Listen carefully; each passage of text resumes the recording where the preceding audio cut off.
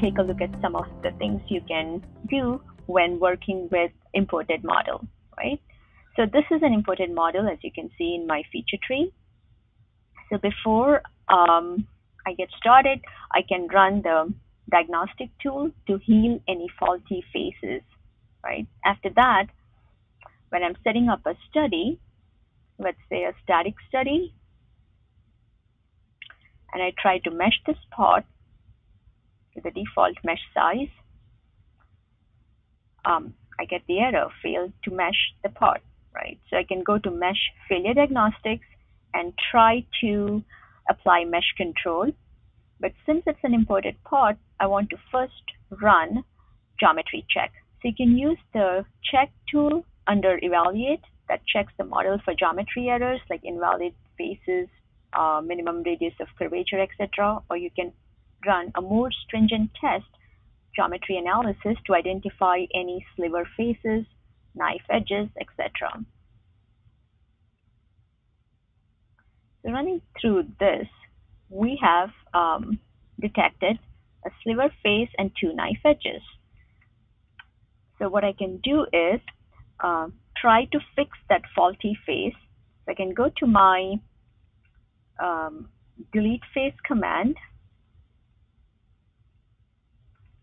and then select the faces that I need to get rid of.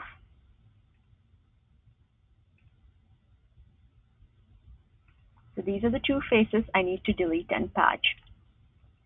So I can use the delete and patch command here to fix the bad face and then go back and try to create the mesh. I like to use the curvature-based mesh because it automatically resizes the element size based on the geometry. So now we have a successful mesh. Another example is that of this phone. It's an old model. If you look closely, we have the logo here, and these cut extrude features are very small compared to the rest of the model, so meshing will be a challenge even if I try to apply mesh control. So what I could do is use the tool to identify small features and suppress them right before meshing.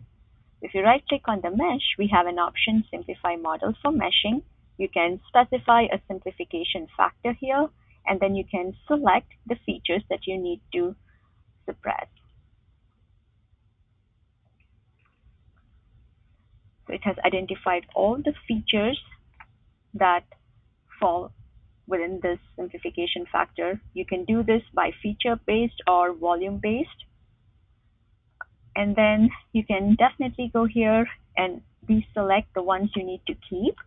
And then you can add a derived configuration right here when you suppress the features.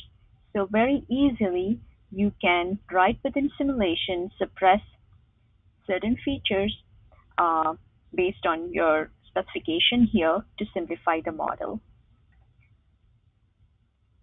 So right here it has added this derived configuration, and now this is a simple model that can be meshed very easily.